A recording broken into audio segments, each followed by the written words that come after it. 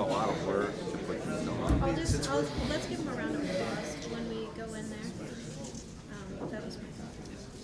I hope my phone's off. All right, go ahead and when you're ready there.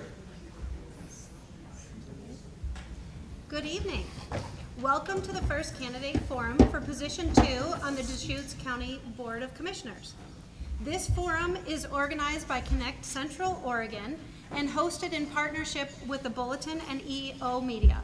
Now, the people behind the scenes don't always get recognized, so we would like to start out with giving them a round of applause for all the work that they have done to set this up this evening to inform us. So thank you guys.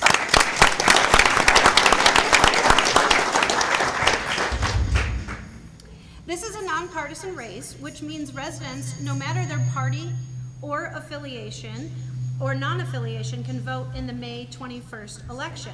Candidates will start with brief remarks and engage in a conversational dialogue with questions from the community filtered through tonight's moderators.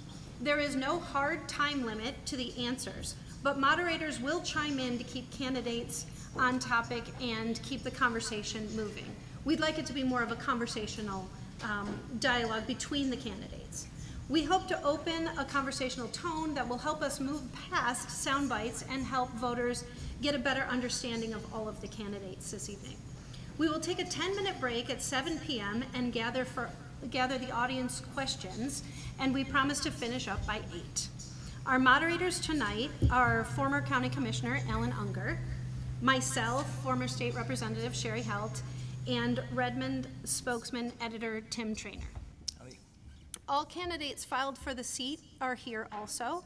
Incumbent Phil Chang and challengers Brian Huntamer. Sorry, I didn't want to get it right. I wanted to get it right. Robert Clark and Imhoff, Judy Trego. Please take a moment for each of you to introduce yourselves. We'll do that rather quickly, sort of like a voter's pamphlet introduction, if you will, and we'll start from this end of the table with Judy and move down to Brian. Okay, great. Thank you all for coming. I would like to thank Central Oregon Connects, Scott and Jim Fitzter, for setting this up. They do a lot of this, and so I really appreciate their efforts tonight. My name is Judy Trego, and I am the current Executive Director for the Sisters Area Chamber of Commerce. Can we fix the voice? So as we mentioned at the beginning, we're working on that as we speak, so bear with it. We appreciate your accommodation temporarily. Okay, just so you know, I it was appreciate not that. confrontational. It was only Of course. That's okay. Thank you for asking. We love hearing you twice. Thank you. I am a bit of a goer-oner, so the echo will help me keep it short. My name is Judy Trego, and I am the current Executive Director for the Sisters Area Chamber of Commerce. I'm the president and founder of the Sisters Community Foundation. Prior to that, I was an elected official. I was elected to the Sisters City Council and appointed council president by the City Council. Prior to that, I worked for an Oregon State Senator, and he had Southern Oregon, so I served constituents in Deschutes County, Crook County, Lake County, and Klamath County, and Jackson County. And I read every bill proposed during legislative session for him, and I was a liaison between constituents and that were having roadblocks and red tape with government agencies. Prior to that, I worked for Congressman Greg Walden in his Bend District office, providing constituent services in Central, Eastern, and Southern Oregon. I am a longtime volunteer in the community. I currently serve on the Budget Committee, and prior to that, I was the Vice President of the Central Oregon Intergovernmental Council. I was the President for the Heart of Oregon Core Board. Unfortunately, when Dennis Maloney passed away, I was Vice President, and that made me the President of the Heart of Oregon Core, a board I sat on for 8 years. And on the Commission on Children and Families, and the list goes on and on of the volunteer work, as you all do in your community as well. I'm happy to be here tonight. I want to run for County Commissioner because I feel I have the qualifications, the skills, and the temperament to do the job. Thank you. Okay. Thank you all, especially the organizers, for joining us tonight for this forum to talk about this very important position.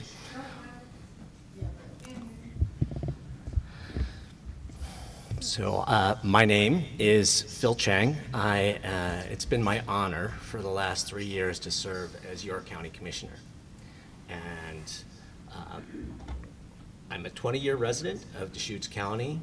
Prior to becoming commissioner, I worked for many years. I served our community for many years, helping to ensure that our farms and our rivers have enough water, and that and working to make our forests both healthier and less of a threat in terms of wildfire to our homes. Since I've been commissioner, we've made a lot of progress, and we've accomplished a lot in the realms of housing, childcare, land and water conservation, mental health, and preserving our quality of life here in Deschutes County. I'd like to be reelected, and I can promise you that we will make even more progress in a second term. Thanks. Make sure they can hear me. Good evening. My name is Rob Imhoff, and I am running to fill the seat for position number 2 for County Commissioner. As a native Oregonian, I have raised my children here. Not only been raised here, raised my children here, now watching my grandchildren raised here in Deschutes County. There's a lot of things that are going wrong with our county. There's a lot of things that are going right with our county. I think what we need to have in a county commissioner is someone who works well with others. And I think that I am the right person to fit that role. As far as why I'm running, I would tell you that I'm very passionate in leaving a legacy for my children and my grandchildren. And what I see happening in Deschutes County is that legacy and the ability to leave that legacy starting to get diminished more and more each day.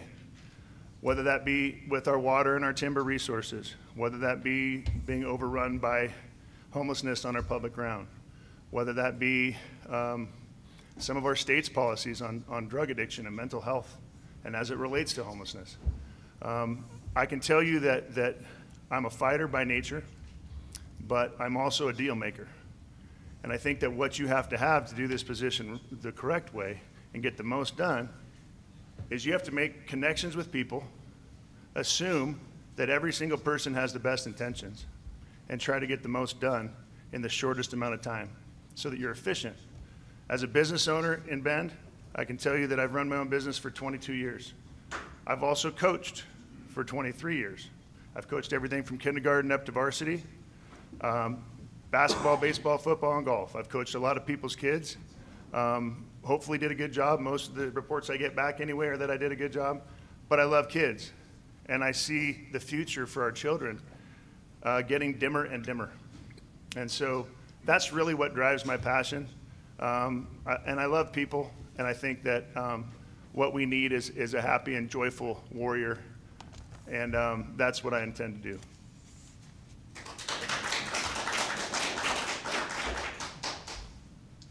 Hi, can you hear me okay?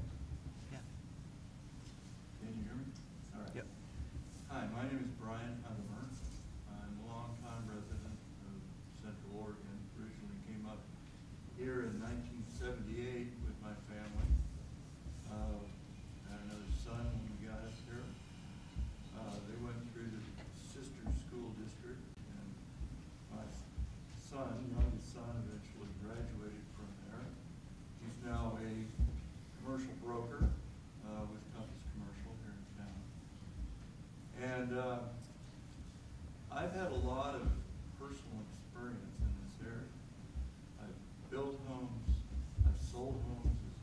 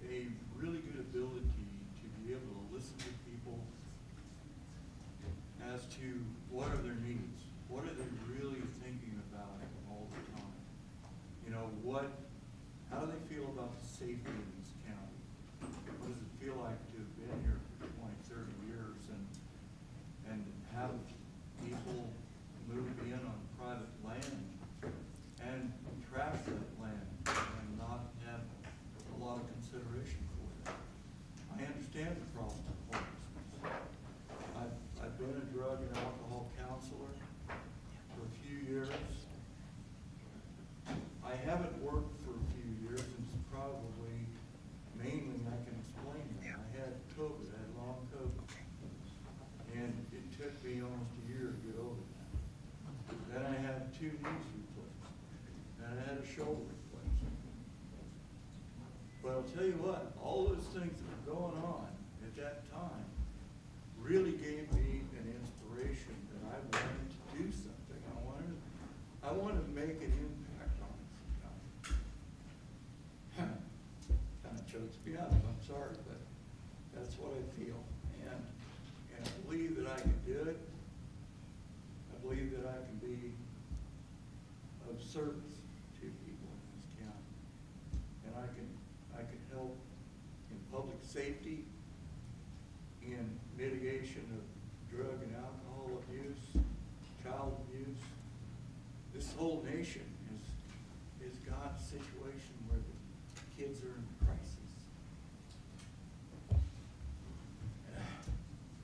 So, with that, select me and I will do my best for you. All right, thanks. It's great to meet all 4 of you. Thanks all for participating. And we also yes. May I ask, we're actually going to take a brief pause. Okay. I typed it in on the chat. We're going to replace a cable. Okay. We should be able to get the audio corrected. We're aware of what the problem is, but we do agree. We want to improve the audio for the people in the audience. So give us 1 moment before we get into the questions, and you should be able to roll. So bear with us for a moment. Sure. Thank you.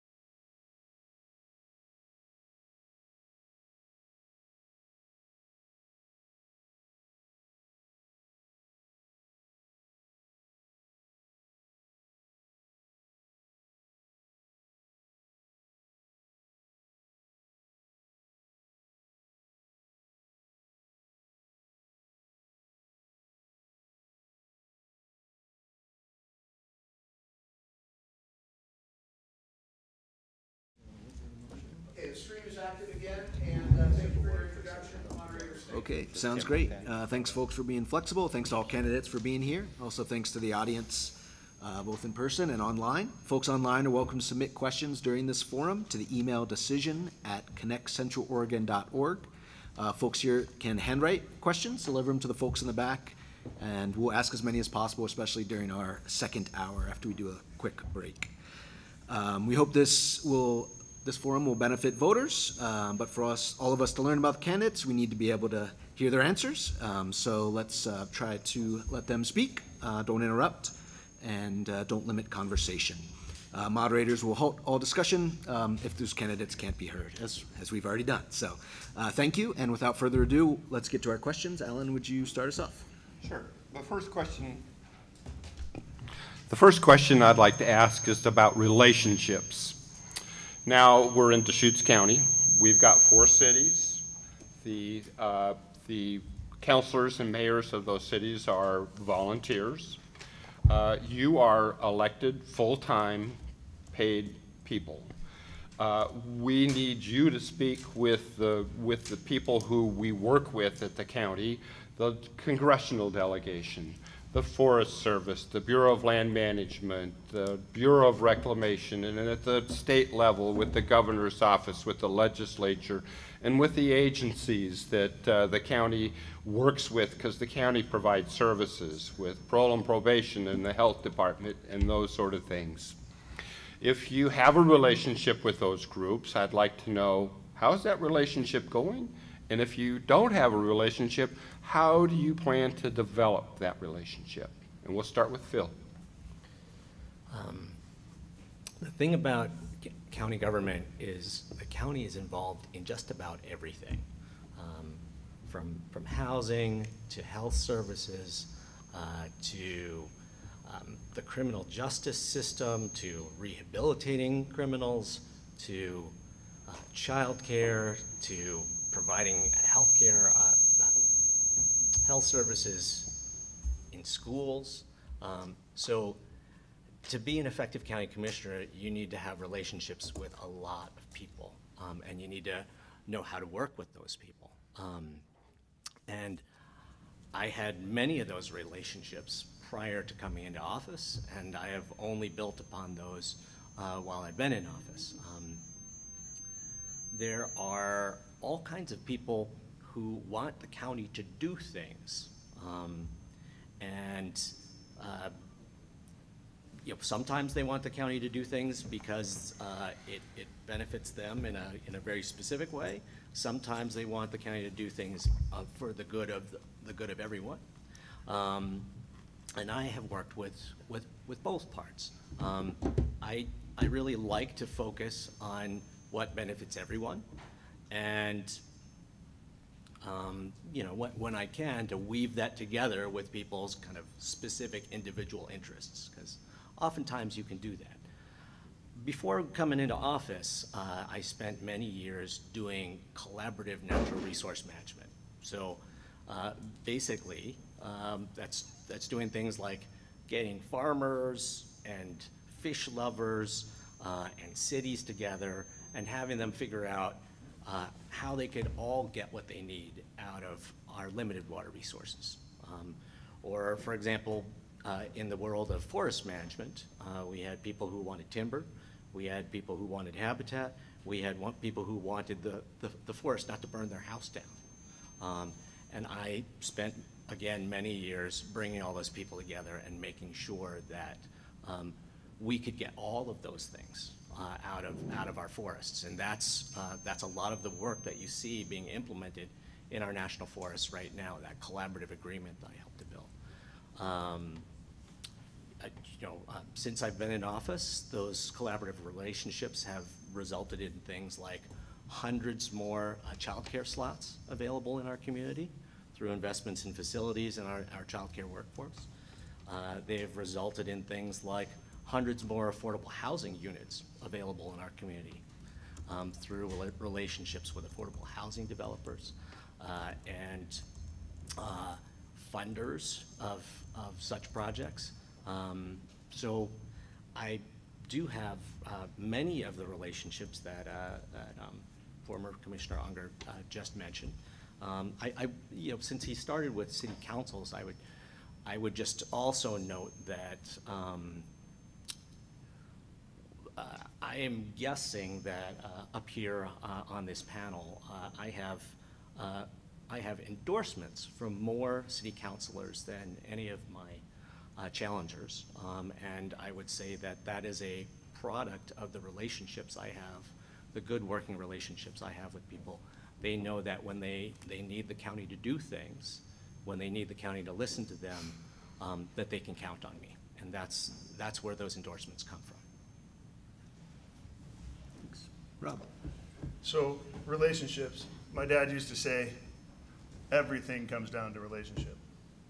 Doesn't matter if you're in business, doesn't matter if you're an athlete, doesn't matter if you're on in a club or part of a group.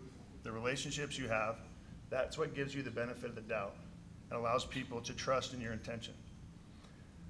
I built my entire career that way. I built my entire business that way. And I want to be a bridge builder.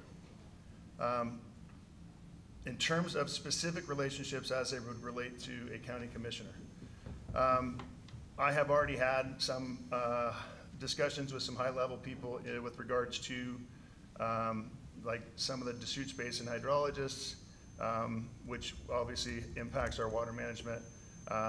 Last night I was at a forum from one of the leading experts in wolf depredation in the state and nationally as well, and the effect and impact on our other wildlife that we're trying so hard to retain. As far as timber management, my father was a forestry major at Cal Berkeley. And so what I'll tell you is I spent a lot of my formative years, my dad teaching me things that I didn't think I ever wanted to know about pine cones and deciduous trees and wildfire risk, although it wasn't quite the risk when I was growing up that it is today. As farmers, ranchers, I carry an endorsement of a very important farm bureau. Why? Because I understand and relate to farmers, and I'm willing to have a conversation, not be closed off to with any bias that I've come to the table with. I don't pretend to be the expert in the room. I don't intend to educate people that are experts in the room. I want to learn from them. And so I think if we go with that humility and we go with an attitude of stewardship as the basis of why we do what we do, I think that's the path forward. That's the way to build the relationships with any of the partners that we need to partner with, whether it's state and federal agencies or whether it's the people that fall below our purview as county commissioners. Thanks. Brian? Thank you. Collaboration is very important to me. And I think that it needs to be a collaboration between the county, the state government, and mostly with the people. They're the ones that are affected by these decisions that we make. And first and foremost, I've listened to the people. What is it that you need? What is it that you want? And that's when I will talk to county offices and people within the county and discuss, what is it that the people need? How can we move forward with these needs? And where it becomes the benefit of the citizen. And I've worked a lot in other industries. This is the first time that I have ever ran for a public office. I find that it's a privilege. I'm glad that I'm here. I'm here with a lot of fine co-candidates here. And so I appreciate that too. But I did learn a lot about working with others in the military. And it was a little bit more of, there's the chain of command and you follow orders. But it's a collaboration of sorts. And then in construction, if you want to have an unhappy homeowner when you build a house, you don't talk to them. And that can create a lot of problems. Same with real estate. You have fiduciaries. Fiduciary is a very important word, and that is your bond that you're going to represent that person, and you're going to follow through to the best of your ability. And you're not going to, when you make a decision, you're not going to leave them out of it. You're going to let them know what's going on. That's what's important. And then I'll work with the powers of our local government so we can find the right solution of benefit to the citizens. Thanks. Great. Thanks, Judy. Thanks for the question. I excel at building relationships. We actually received an $11.7 million grant about 20 years ago and built community action teams in each of the communities in Central Oregon. The partnership was housed in Redmond, and I worked in the Sisters office. There was a Bend office, a Lapine office, Warm Springs, and so we came together to write a strategic plan that would help address the root causes of poverty. And although we all did different projects, we had 120 projects going on at one time, and we were able to build relationships together. And I think that was an awesome way. Alan was a community advocate in Redmond when I was the community advocate in Sisters. I've been here 30 years and I live in Bend, but I've done a lot of work in Sisters. I've been in Bend for 15 years. Thank you. I've been in Bend for 15 years, but I lived in Sisters for 15 years and commuted to Bend for work. And now I live in Bend and commute back to Sisters for work, so I can't get my commute straight. But that was my toe in the water on building relationships. So that was at the local level, working with Christy Otney when they incorporated Lapine, working with Redmond. Lapine also created a newspaper. Sisters was working on trails and affordable housing. So the community action team in Sisters was the catalyst to providing the Tamarack Village, which is our affordable housing complex in Sisters. And so that's at the local level. At the city level, I've obviously been on a city council, so I know what it takes to work with city councilors and how to get things done. At the statewide level, the minute Representative Levy got elected, I invited her to Sisters and got all the businesses together to meet with her, took her on a tour of Sisters. When Rep. Chavez DeReamer first got elected, I invited her to Sisters, and we did a roundtable with businesses to see what their challenges were and give her a to-do list to take back to Washington, D.C.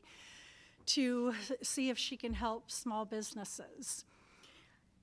I do know Congressman Bentz. I don't know him well. He was in the state capitol when I was there. But I do know him, and I know if I pick up the phone and call his chief of staff always answers, so I believe I can get answers from him. And at the statewide level, I also was able to successfully go over with a county commissioner to the Capitol and lobby for $15 million for the courthouse expansion, and we were successful in doing that. When no one said we would get the money.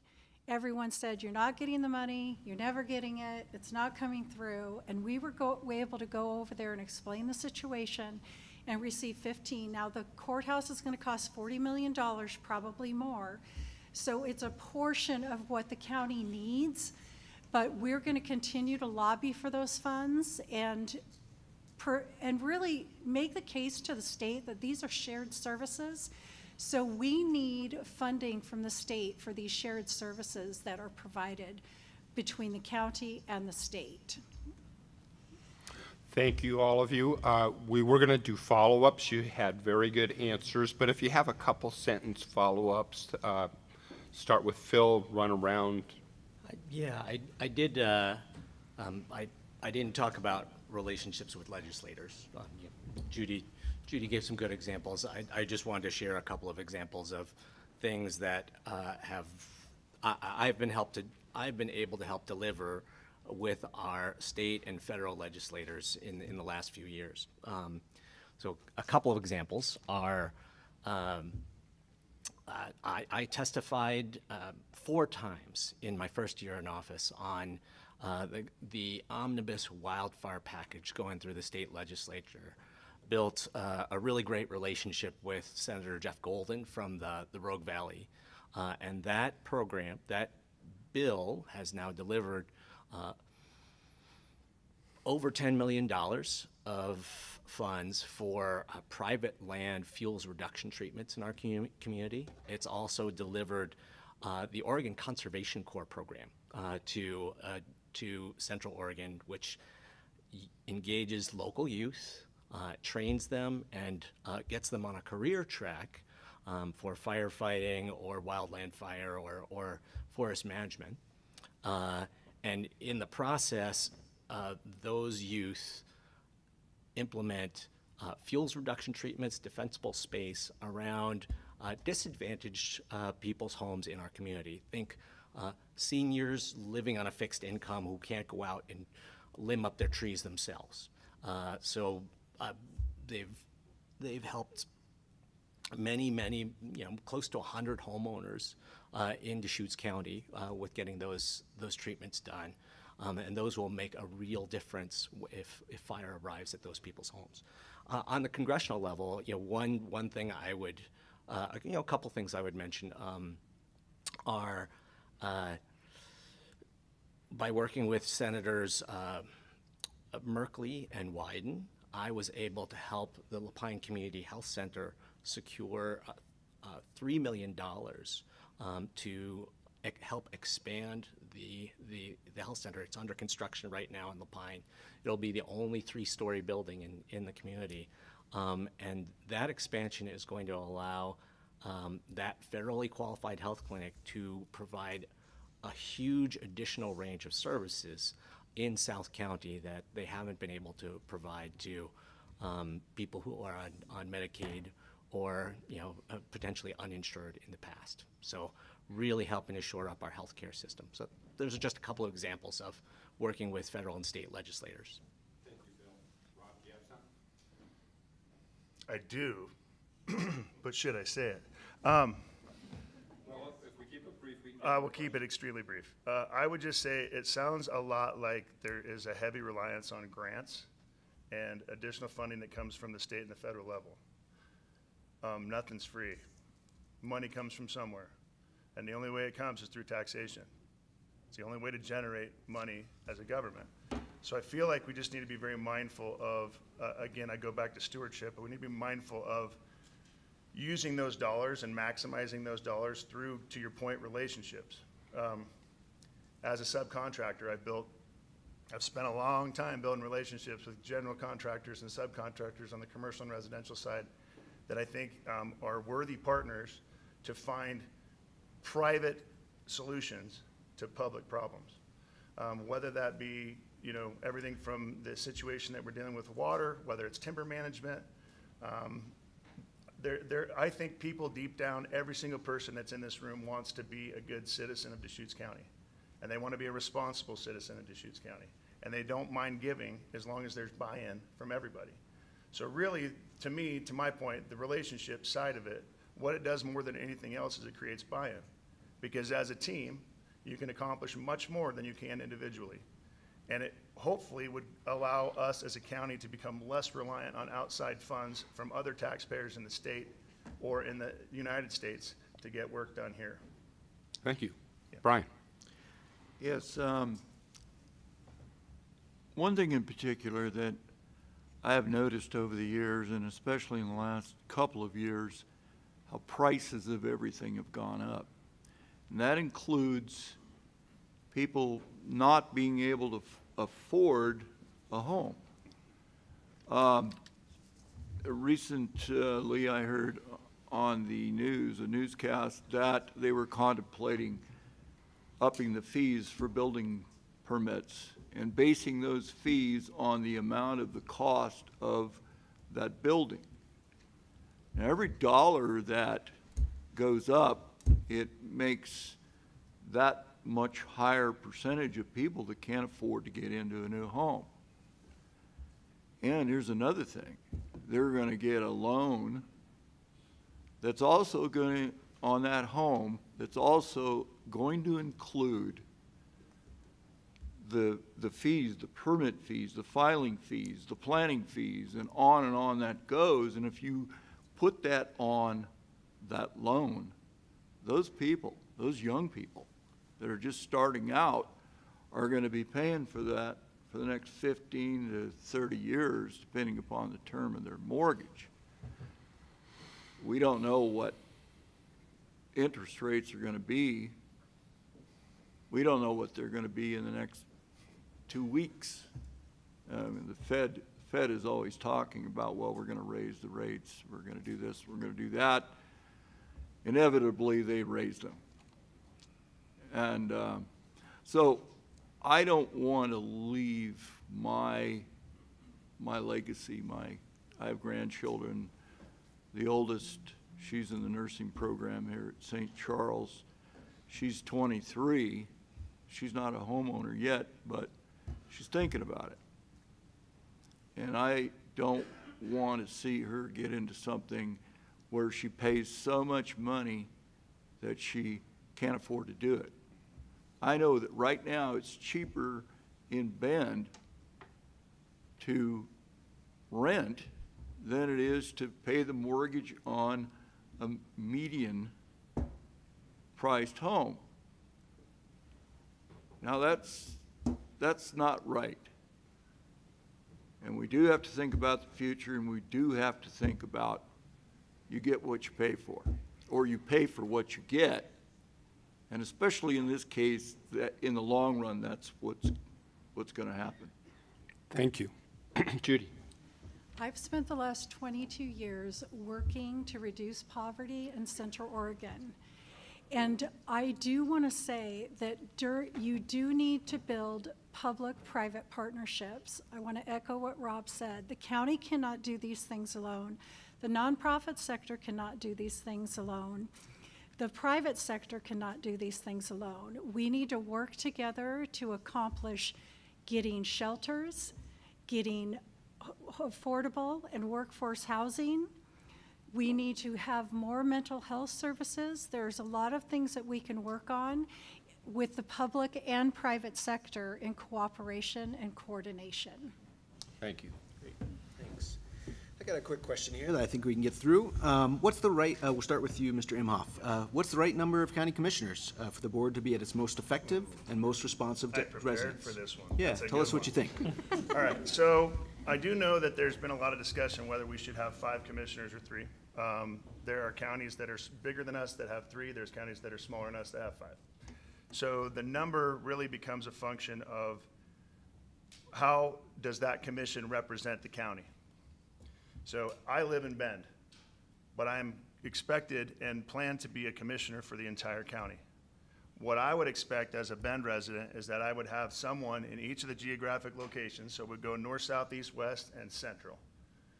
And each, I don't know how it gets bordered, I don't know how you determine those, I don't know if it's population determined or geographically, but I do think that if you have 5 that represent every corner of the county, that guarantees, and then truthfully, the ballots that go out to who you vote for, they're based on the area you live. You're voting for your commissioner for that location. I think that that's going to give us, likely, if we went to 5, the most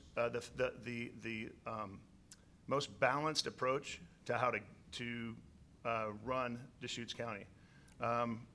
If it stays 3, I intend to be a commissioner for all of Deschutes County. I agree with some things in Bend, and I disagree with some things in Bend. I agree with some things in Redmond. I disagree with some things in Redmond. It's sisters, Terrebonne, Tumalo, like Lapine. It just doesn't matter where you are in the county. Everybody's got an opinion about certain issues, and most people are not afraid to share it. What I'll tell you is that just because my opinion is A doesn't mean that opinion B is wrong. We just got to get to the truth of it, settle it out, flush it out, talk it out, do it in an agreeable way, because we can disagree without being disagreeable. And at the end of the day, hey, how can I honor you if we disagree? And how can you honor me if we disagree? Because if we're both working on honoring each other and we're both working towards the same goal, we're going to get a lot of stuff done, even if we disagree philosophically on a lot of other issues. Great, thank you. Yes. Mr. Huntamer, what's the right size of county commissioners? You're up. Well, first of all, I agree a lot with what you had to say. And there is a few things that I really feel strongly about. One is that, going back to what I said a few minutes ago about paring down, getting some of these costs down. Adding in a couple of commissioners is going to raise the costs. So it may mean that 3 commissioners are going to have to do a little bit more work. They are going to have to represent the entire Deschutes County, but that's okay. I was talking about building permits and long-term costs of housing a little bit ago. And if you take the same, let's take the building department, and you're able to streamline those plans. And there are certain things, I know, because I've been a builder for 30, 40 years, there's a lot of things in there that are approved. Connectors, building components, your spans, all of those things are calculated by engineers. And you can walk right through the county building department and make attachments to those. And you can streamline that process. You can streamline the time that it takes. And you can save money. But what money are you saving? You're saving the homeowner money that they don't have to pay for a long time to come. And so, as getting back to the numbers, I think that we can be really effective with what we have right now. Great. Thank you. Judy. So there's an effort to collect signatures to put on the ballot to have 5 county commissioners. My concern about that is geographic as well. You do not want 5 county commissioners from Sisters or 5 county commissioners from Redmond. And the other comment that I would make on it is I haven't heard from any of the outlying communities, Terrebonne, Tumalo, Sisters, any of those locations in the rural parts of the county that they feel like they're being underrepresented. Now, maybe they do feel that way, but I have not heard that. And I get around quite a bit with my volunteer work and the work I do in communities. So if the voters vote for that, I'm obviously going to support it. I hope there's a provision where we can have one for each area representing all of Deschutes County. And I'm going to support that if the voters vote for it, but I am not in favor of having 5 county commissioners at this time. Maybe we're big enough, maybe we're not, I don't know. It's 200,000 people now, can you believe that already? And some folks would say they want 0 commissioners, so I'm not sure about 5. I don't think right now is the time for that. Commissioner Chang. For me, this is a question of access and representation. Right now, we have 3 commissioners. They are all at large. I do my very best to be in touch with everyone across Deschutes County, represent everyone across Deschutes County, but I can tell you that people are not as well represented as they could be if, number one, we had more commissioners, and number 2, I actually agree with my opponents here that it would be great to have those commissioner seats districted. And I'll give you, the example I'll give you is a county that is much smaller population than ours. Also, I think a very well-governed county, Hood River County. Hood River County has about 40,000 people. They have 5 commissioners. 4 of the seats are districted, so representing specific sub-geographies of Hood River County, and the 5th one is an at-large chair. So each commissioner is responsive to 10,000 people. Each of your 3 Deschutes County commissioners needs to be responsive to 210,000 people. And I just can't talk to 210,000 people a year.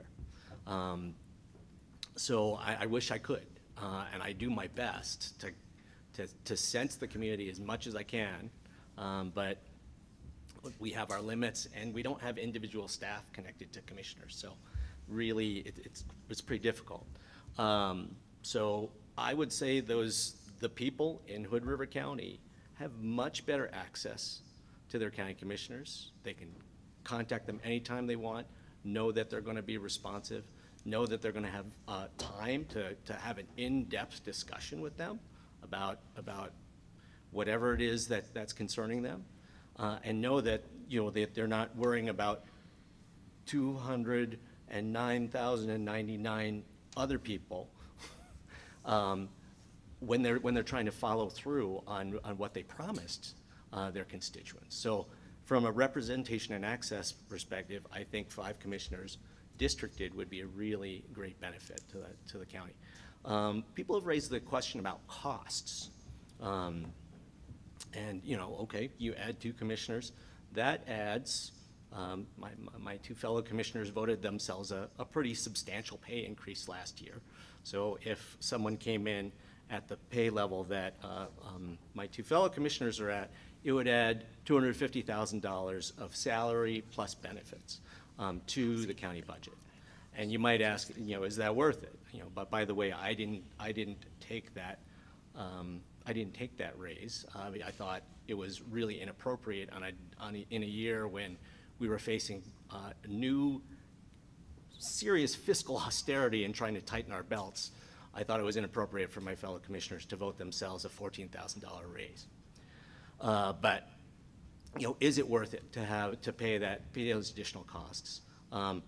I think with a couple of more brains on the county commission, we could do a much better job of managing our budget and be much more fiscally responsible. And when you're talking about a $400 million operating budget, that better fiscal management could pay off in spades. Great, thank you. Can we rebut that at all? Do we have more time for that? I think we're going to try to get That's to one fine. more Go question ahead. before we break, so. I'll answer it next time. Sounds great. Okay, yeah, hold that for the next time. Thanks, Rob. So we have about 7 minutes. So let's stretch it out and say about 2 minutes per person. I changed this question because I think it'll be a little bit shorter than the one that I was going to ask, because we want to keep things conversational and we appreciate the conversation going.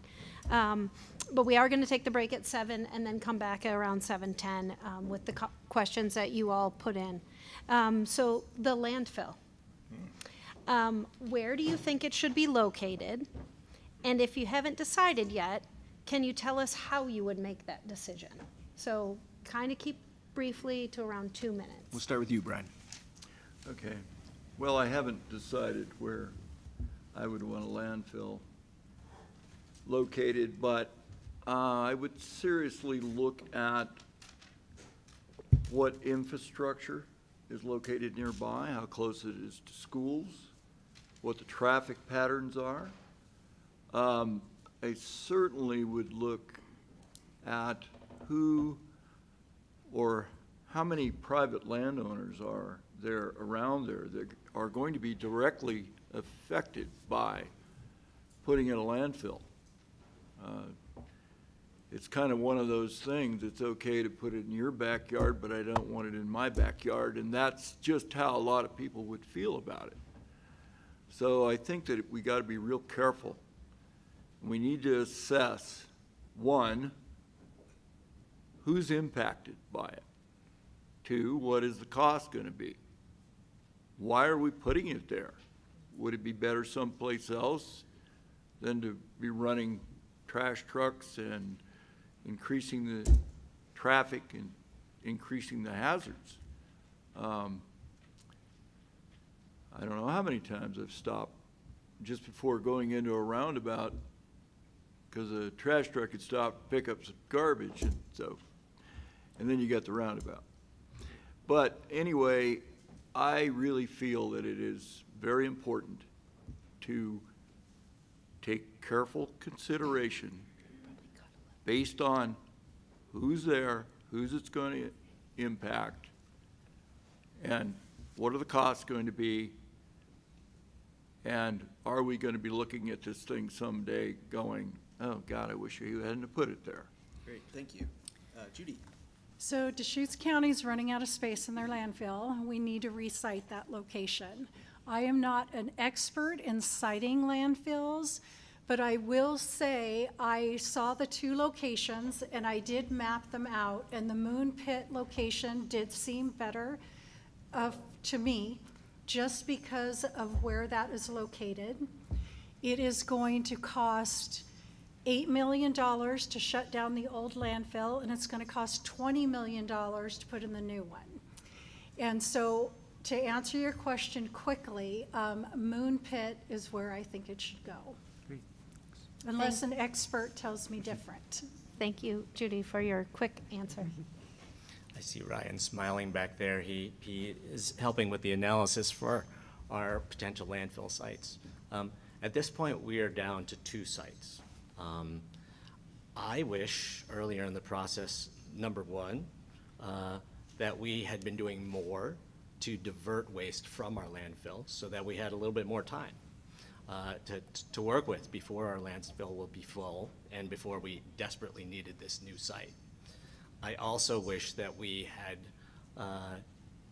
worked a little harder on potential sites that are closer to where we're generating all the waste, because we are going to spend a whole lot of money hauling a whole lot of waste, tens of trucks per day, way out into East County. So I was pretty disappointed by that personally. But with the 2 sites that we have remaining, there's a site called Roth East. There's another site called the Moon Pit. The Moon Pit is already a very large hole in the ground. So in terms of the impacts you would cause by digging a very large hole in the ground, those impacts are substantially already there. And there will be some additional excavation in that site, to get more mineral resource before that mineral resource is exhausted. I think that's a pretty good site, among the 2 that we have left. The other site has there's a number of concerns. The private landowners nearby that Brian mentioned are a concern. It's really close to Pine Mountain, which is a very beloved location for a lot of people in our community as a place to visit. And the dust, the noise, the light potentially could have an impact on Pine Mountain Observatory. And the other thing about the Roth East site is there is a whole lot of really important sage grouse habitat really close to there. And sage grouse is a really important, used to be a really important game species across the Intermountain West that lots of people really like to eat. And now they are at risk of becoming listed under the Endangered Species Act. So the proximity to the sage grouse habitat, I think, is another strike against the Roth East site. And so I would say with what we've got left, the Moon Pit is my personal favorite. Rob? I don't necessarily have a favorite, because garbage isn't my favorite. However, Moon Pit probably makes the most sense from a design perspective and also maybe a environmental impact statement if you were looking at both of those conditions solely. But I will also tell you, I have friends out Rickard Road. I have friends east of town that they're not super thrilled with the dump coming out by them anyway. I know that the Bureau of Land Management just had a land transfer that isn't official yet, but I believe it's somewhere in the neighborhood of 480 acres that should have been ours from the beginning of statehood, and then eventually they've corrected it. That's out by some of my friends who live out in Sundance and live on that side of town. And their biggest fear is that that's going to be where the dump goes, because it's the most logical just up the road kind of site. Obviously, I have no authority to even make a decision on it, but I would say that I do know that there are certain counties that have offered and asked for us to send our garbage to them. I don't know what that looks like. I would agree with Phil's sentiment that reducing garbage should be a priority. I think that based on some testimony in the commission yesterday, they talked about we have a ton of really good mulching byproduct that would free up some space at the existing dump. But then what do you do with styrofoam? What do you do with, so there's a few different things. You have legislators that should be having discussions with packagers about how to reduce waste and make waste that we can ultimately recycle with. So that's kind of my 2 cents, whatever it's worth. Sounds great. Okay, we're gonna, Could I actually just? well, we're over time, so we're gonna hold it until you can make a rebuttal later, if you will. Just and really we're- quickly, I would say my fellow candidates here should research the Recycling Modernization Act that was passed a couple years ago for the state of Oregon. Thank you, Commissioner. We are going to take a break now, and we will take the audience questions and the people online, and we'll come back with those questions about 7:10. So enjoy your break, and we'll see you then. And thank you, audience. You've been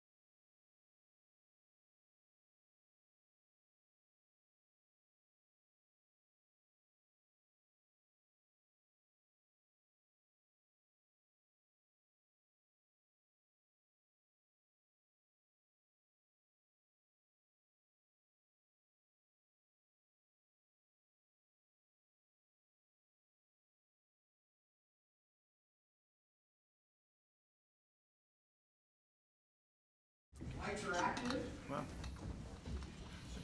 And moderators, when you are ready, you may begin. Okay.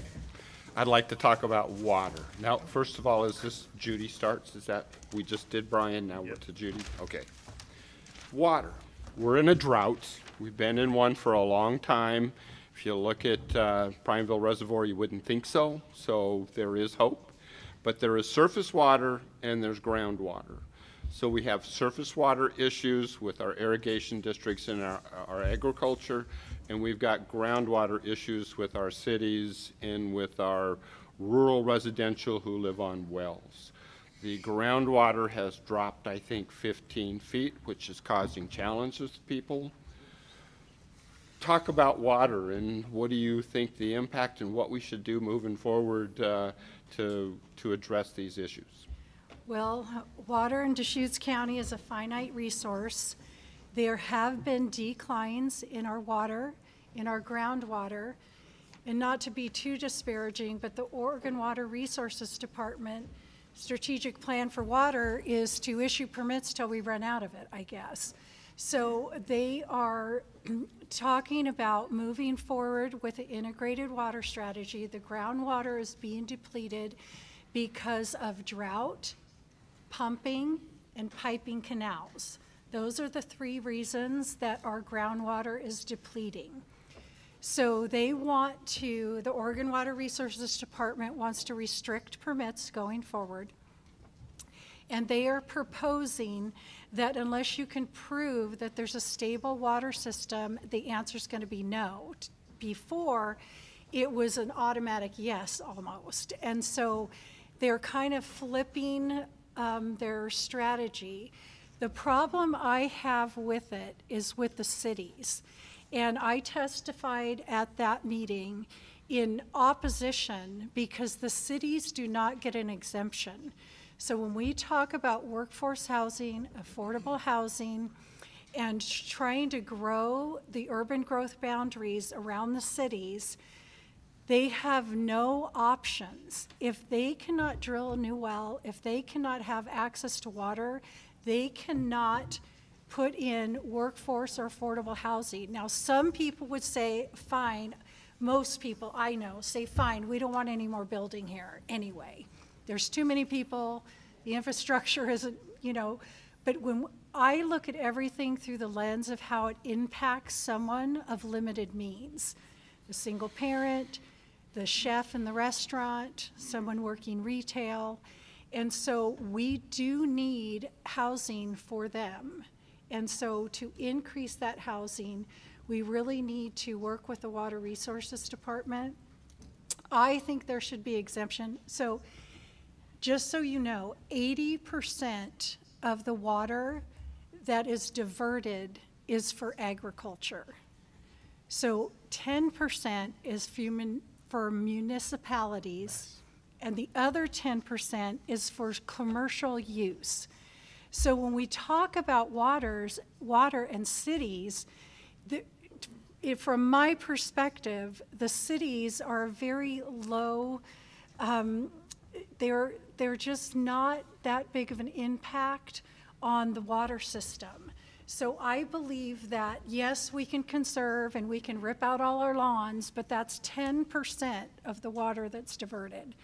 So when we look at agriculture, we do need to look at upgrading, putting in cover crops. There are market-based solutions to helping farmers and ranchers conserve water, and it is going on all over the country. And so the benefit for farmers and ranchers is they can double their crop production if they do these simple things. It helps with carbon because if the soil is great soil, it captures the CO2 and it's in the plants and the soils instead of going into the air. So it helps with that. So I think we really need to coordinate with the farming community and figure out ways. It's really difficult mostly for North Unit. It comes down from Wickiup, it goes through 8 irrigation districts, and their priority is higher to the south, and so by the time it gets to North Unit, they don't have any water left. So we really do need to work with the irrigation districts. I think we can have the irrigation districts come up with water agreements where they can share water if they agree to.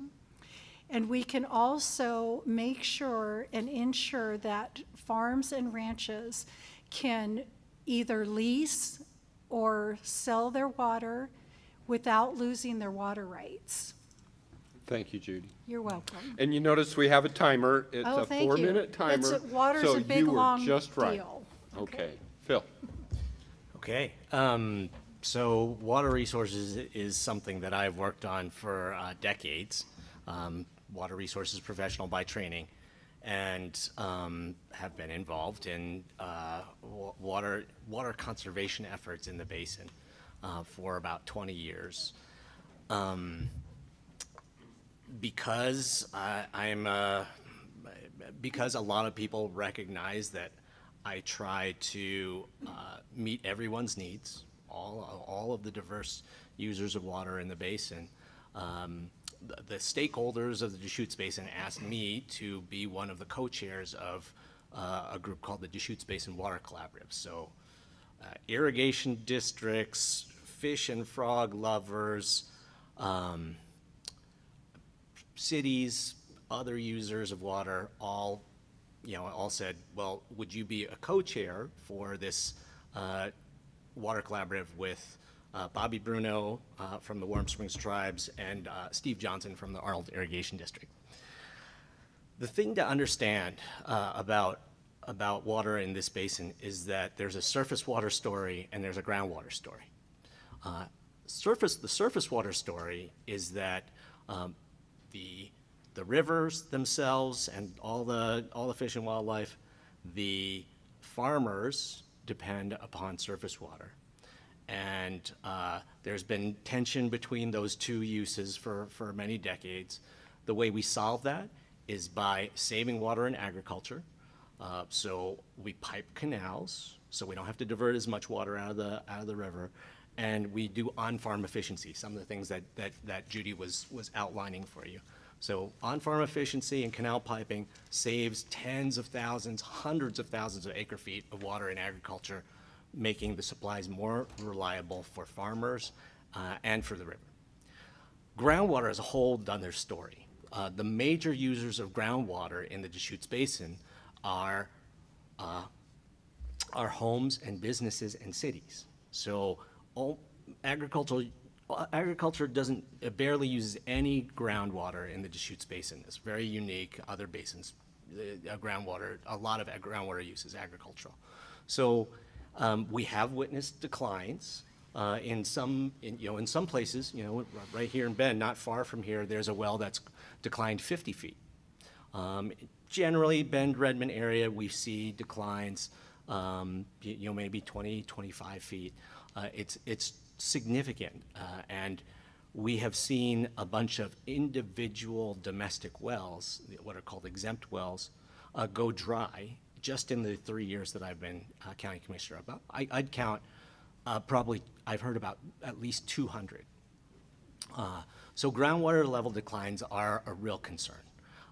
How do we get groundwater levels to stop declining, or how do we slow those declines?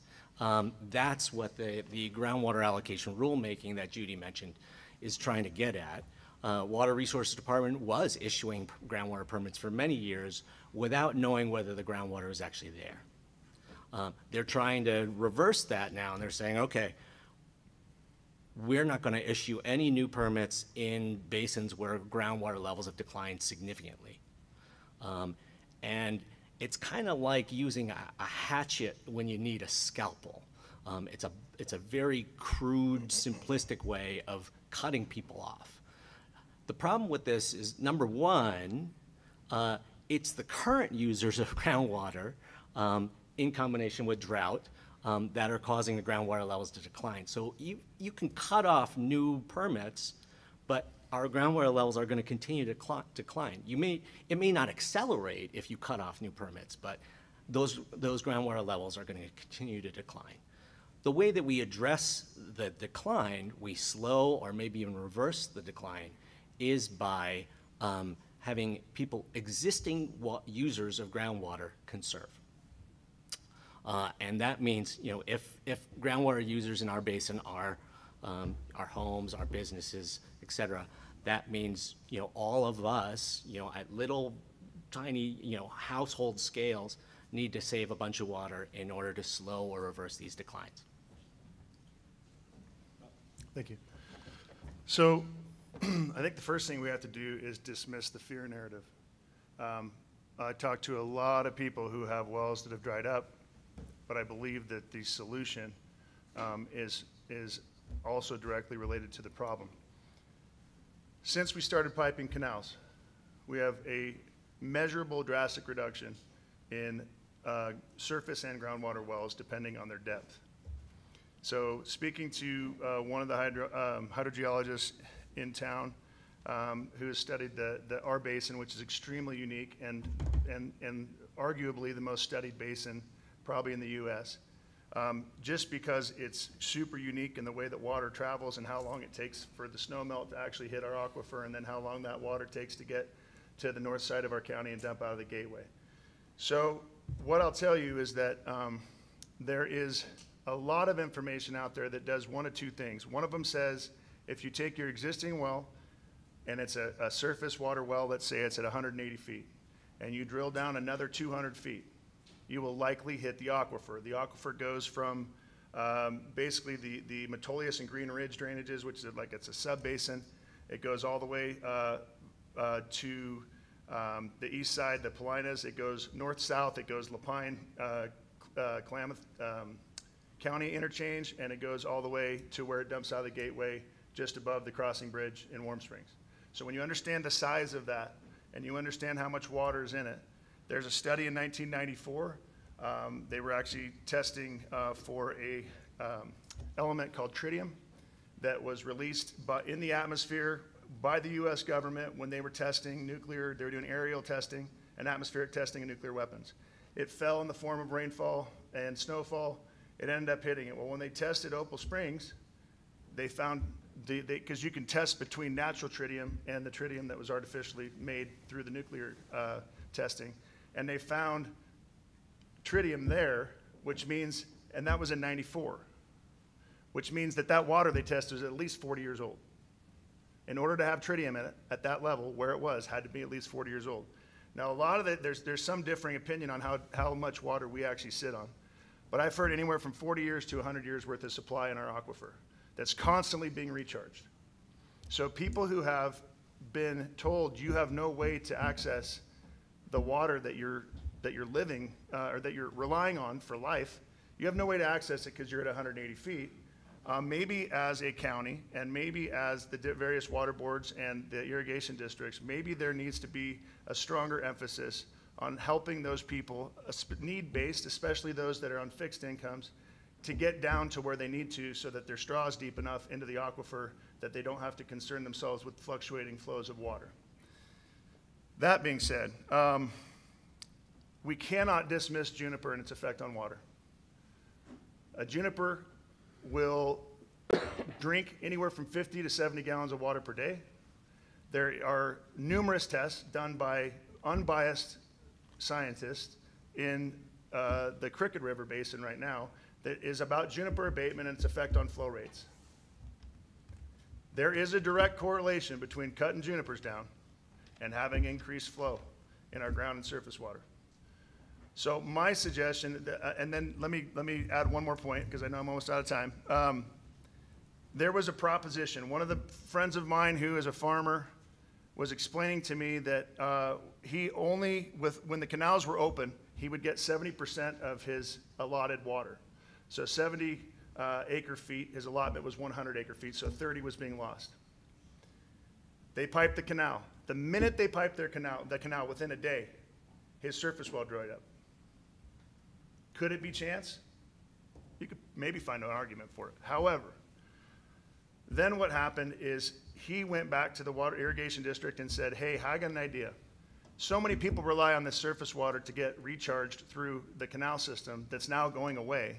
why don't we throw a perforated pipe right alongside the main pipe, the delivery pipe, so that when the water districts shut water off of the canal system for farming, they flip it over to the perforated pipe and it recharges everybody's surface wells. It's logical, the hole's already dug, but what he told me is, he said, what you don't understand is that I still only get 70% of my water, because the other 30% rips right on by. And it goes, and improves water flow, because that's the discussion.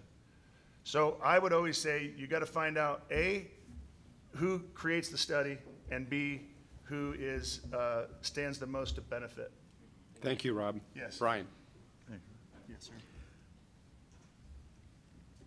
Honestly, I don't think that I could add a whole lot to the young man's statement. But where I'm at with this, that finding ways to conserve the water storage on the ranches, using water that is not used correctly, you know, dispersing the water on the land that it really isn't doing anything. I think we're taking a valuable resource and we're just putting it out there, and there's no return on it. So I think that we really have to consider that. And other than everything that has been suggested, piping the water, conserving the water, storing the water, working in conjunction with the landowners, the county, all of it. And that's important. I really don't have a whole lot more to say or add to what everyone else has said. Yeah, and I wanted to get rebuttals, but we don't have time for that, so let's move to the next question. I'm gonna try to combine a few questions from the audience here as best I can. Commissioner Chang, we'll start with you. Quite a few were about Measure 110 and the changes and drug law in Oregon. Can you talk about how you see the county's role in enforcing drug law, dealing with fentanyl? How should county resources be spent in light of the modifications? Yeah, very important question. Measure 110. So, before Measure 110, we had a system where there was insufficient treatment capacity and insufficient funding for treatment capacity, and we didn't have good drivers to get people into treatment. When we got Measure 110, we got funding for treatment capacity, and we still didn't have good drivers to get people into treatment. Now, with House Bill 4002 that the state legislature just passed, we keep the Measure 110 funding to support treatment capacity. And the legislature has created this new special misdemeanor that is intended to drive people into treatment through a process called deflection. So before, earlier iterations, we saw opportunities for someone who was, had committed crimes, who had an addiction problem in Deschutes County. That person might have an opportunity to get diverted out of the justice system when they're pretty far along, through our adult treatment court. We had this great adult treatment court, rehabilitated a lot of people, kept a lot of people from going to jail, got them successfully through treatment and clean and sober. It was super expensive. And the system collapsed under its own weight, basically. It took too many resources to salvage someone at that point along the way in their trajectory of substance use disorder and crime. This new special misdemeanor, if it works, is going to catch people really early in their addiction process, really early in their criminal behavior, deflect them out, and get them into treatment early. So they will have the opportunity to not even go to court if they agree to go to treatment and complete treatment. At the county level, we are going to need to set up a good deflection system. And I'm super excited to see many county departments work together to create that system. We're going to need the Community Justice Department, the Parole and Probation Division within the Community Justice Department. We're going to need our deputy DAs. The DA is a state official, but his whole staff are county employees. We're going to need behavioral health specialists from the county involved in that system. And frankly, so far the real leadership in setting up this deflection system has been coming from the behavioral health division at the county. And we're going to need law enforcement. I see Captain Bailey in the back there. We're going to need our sheriff's office, and we're going to need our police departments across the region all working together to create a deflection system that works.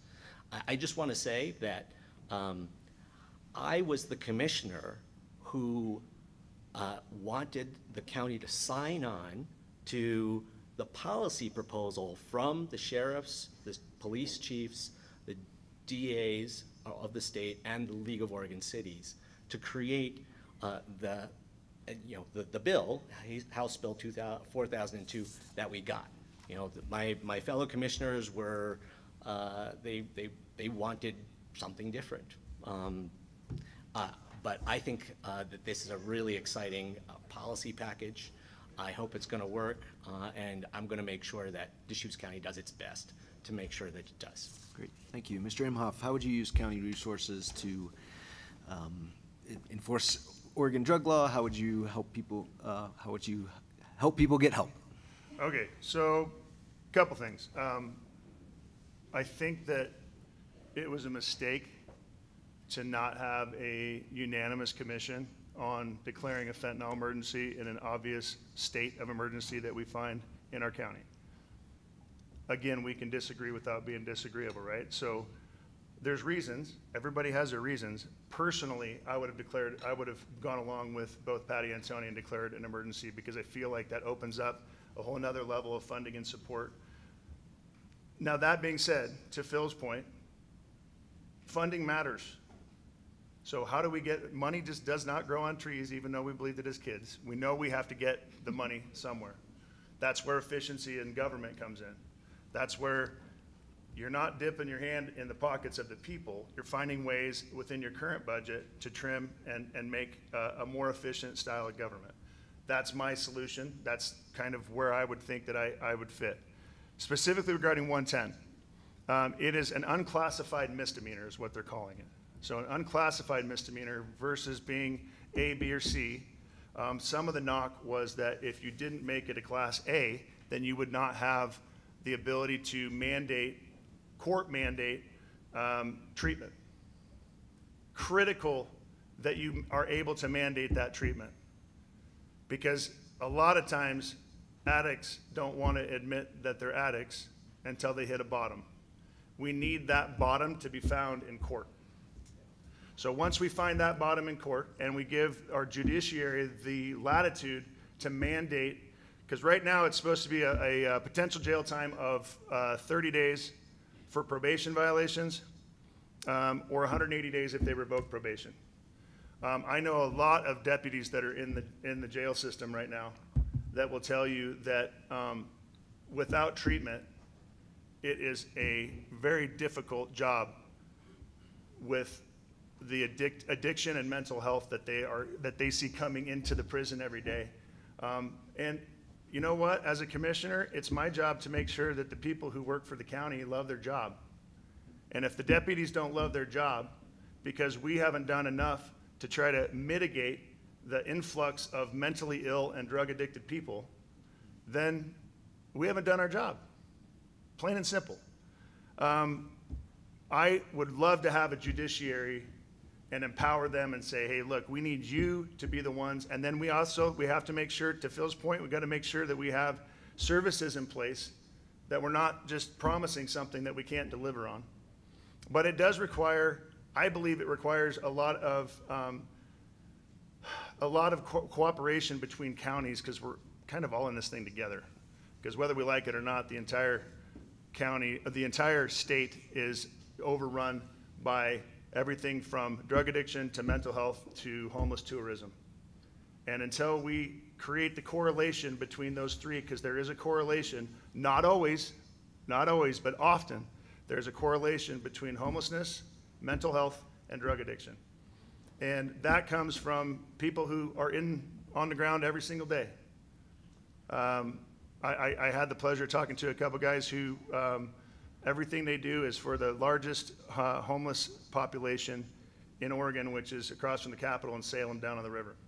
And they are down there every single day mixing it up. They were former addicts, they were former homeless. They were former drug dealers, they were former criminals. They kind of hit all the spots. And the truth is that until people want to change, they won't.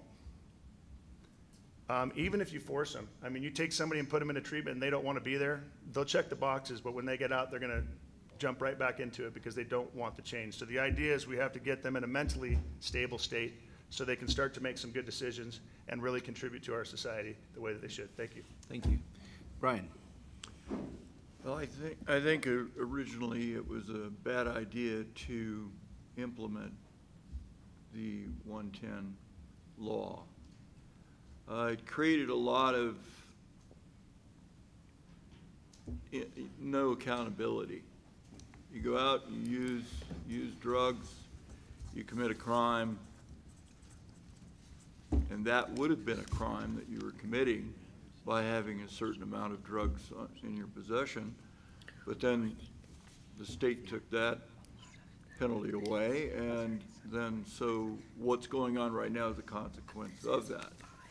Fentanyl is the leading cause of death for children from age 16 all the way up to, I believe it's around 42 or 44 years of age, and it's a crisis all over the country, you know. And not to make it, sure, let's give them counseling, let's help them out that way, providing funds for that. It's necessary, but I don't feel, as a counselor, I've been exposed to this, that it's very hard to just counsel them out of use. One, they have to want to. They have to have time enough to detox, get that out of their system. And if that's not done, they don't want to hear it. And then if they have the opportunity to go back out on the street just after they were arrested for it, then it's not going to do any good. I've seen addicts that they'll get off of heroin or other opioids, and the next thing you know, they're using meth. And so there's a rationalization there that they have that yeah, I'm not really using the fentanyl, but I need the meth to keep me relaxed and be able to have a conversation with somebody. So I think the treatment idea is good. I think arresting them for possession of a certain amount of fentanyl or other drugs should be mandatory. And I also think that incarceration in the early phases of their treatment is important, because if they're not held, they'll go right back out on the street. There's nothing to prevent them from not doing that. So I'm all for the penalties. I'm also for the treatment, but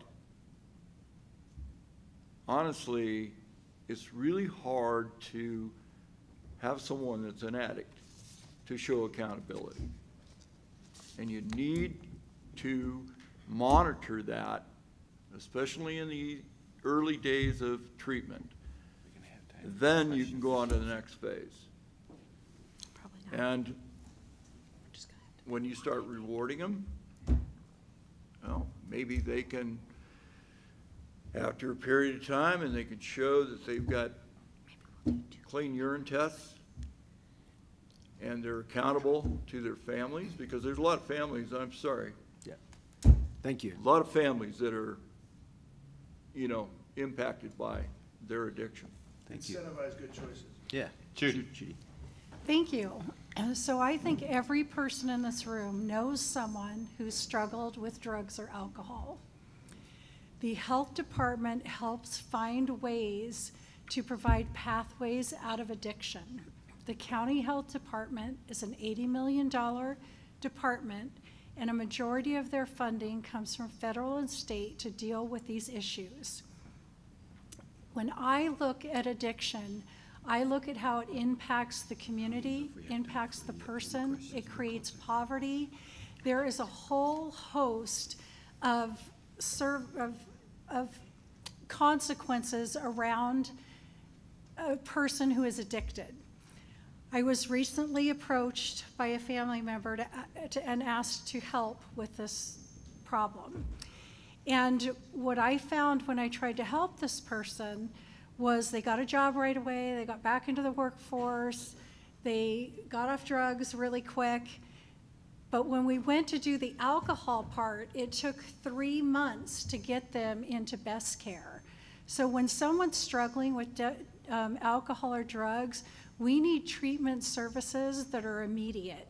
Our county jail is the front line for treatment right now. They are dealing with so many, I mean, I've had to call Bill and his police officers many times outside of my office because of people just out of control on drugs. And we cannot allow people on the streets the way we've seen them acting. It's just very, very sad. As a county, what we need to do is help stabilize the health department's funding stream. We need to increase and fund stabilization centers, have treatment and detox capacity, and we need to prioritize adequate and stable funding. I do agree with the drug courts. I think they were very helpful in getting people help before they end up in the prison system. And I understand the issues around marijuana. If you have cancer or MS or any of those diseases that you are eligible to smoke marijuana for. I mean, I was in favor of that because I thought, I don't want to pay $50,000 a year to keep somebody in jail for smoking pot. But when I see what's happened over the years, I mean, I've totally changed my mind because it is a gateway drug and it's kind of gone just out of control. We are in a crisis. We do need to prioritize our mental health dollars, and our Department of Health is really doing a great job of bringing in the funding. I'm concerned about the stable funding going forward. So we really need to focus on that, and that is one of my #1 priorities. Great, thank you. Try a lightning round? Well, we're running out of time, and we have tons of incredible questions from all of you. So we can either do a lightning round, which I don't know we're going to be very successful at, or That's not going to happen, Cheri. It could be fun. That won't happen. or we can do closing statements, because that's really all the time I think that we have left, and that would be probably about 1.5 minutes for closing statements. I will let you know there was a lot of questions. Maybe you want to incorporate some of them into your closing statement on housing. There's a lot of concern in this room around affordable housing, housing for working folks and middle class as well.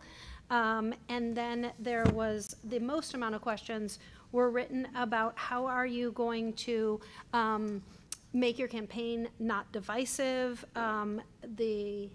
unifying our community as opposed to dividing it, and how will you work with Tony and our Commissioner Adair and Commissioner DeBone on issues you disagree with. So those are the questions that I think cover about half of the questions that we haven't gotten to.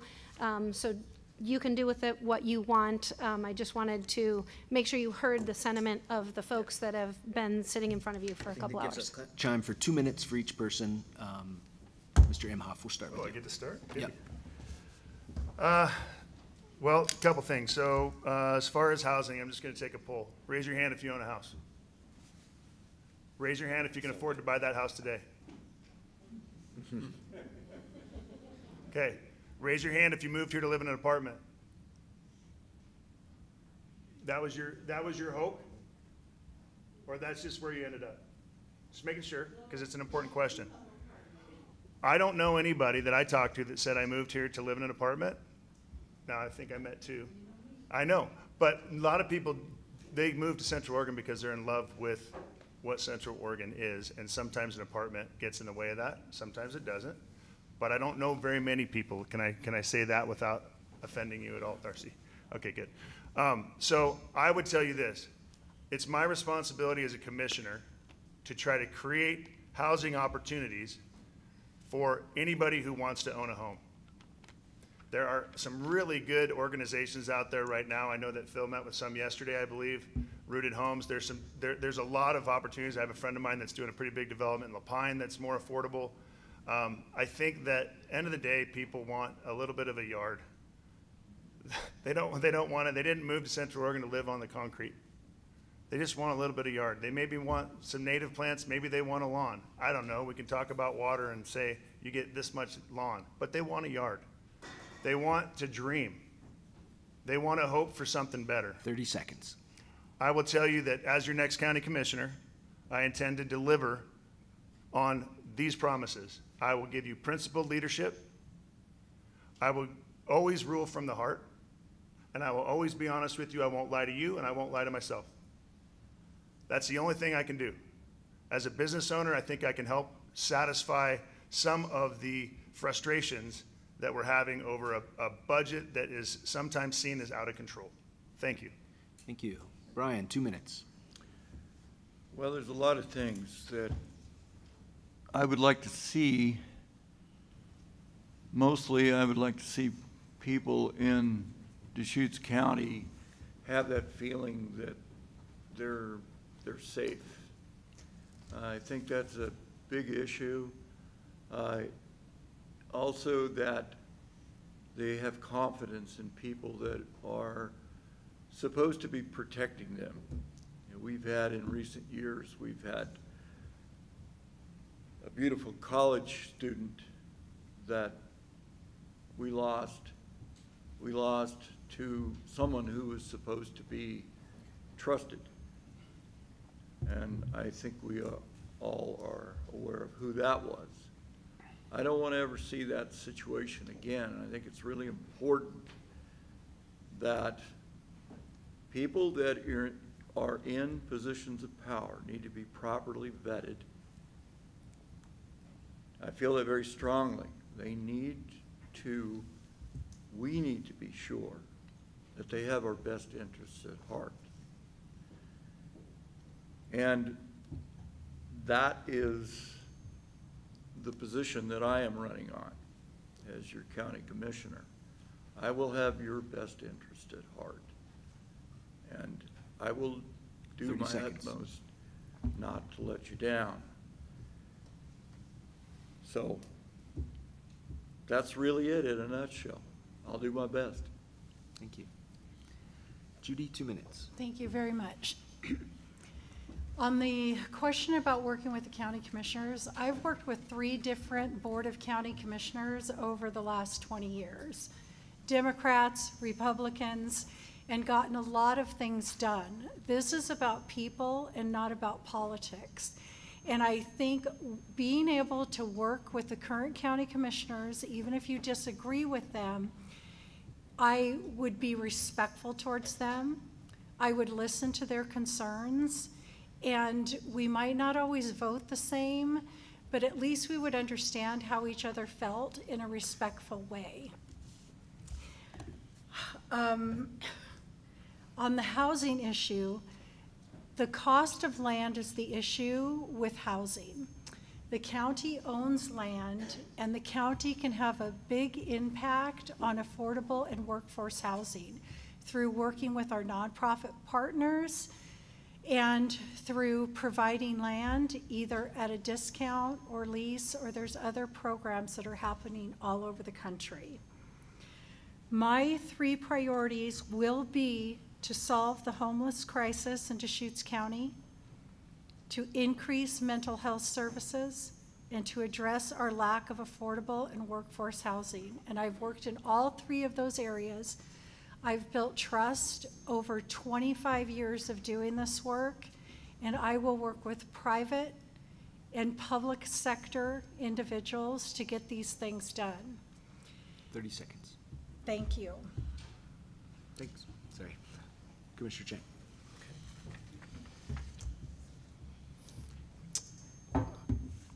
I'm asking for your vote for a Deschutes County where the people who work in our community can afford to live here, where we have homes we love and we don't have to sacrifice our farms, our forests, and our high desert to get those homes, where we lead the state in helping people who are struggling with addiction or mental health challenges, in recovering and reintegrating into our community, where we are safe from both wildfire and outrageous insurance premiums, where there is enough water for our farms, our forests, our farms, our rivers, our homes, and our businesses, and where there are enough parks, trails, play spots along the river for both residents and our many visitors.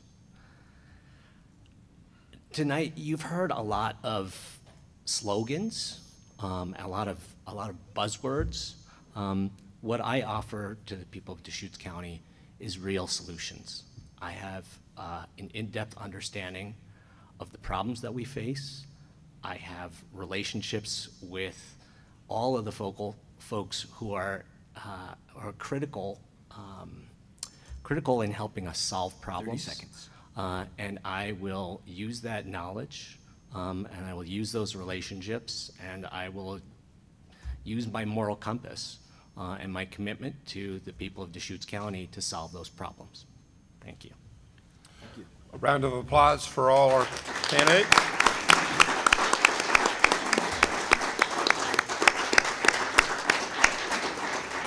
And pat yourself on the back. Yeah, and I would really like to give you all a round of applause for our audience, because in this time when, as you mentioned in your questions, it's a very divisive environment politically, you all were the greatest audience I've seen in a long time. So let's give them a round of applause. Cool. Thank you all for attending. Appreciate it. Thank you. Good job, bud. Good job, guys. Hey, thank you. Thanks, Alan. Thank you, guys.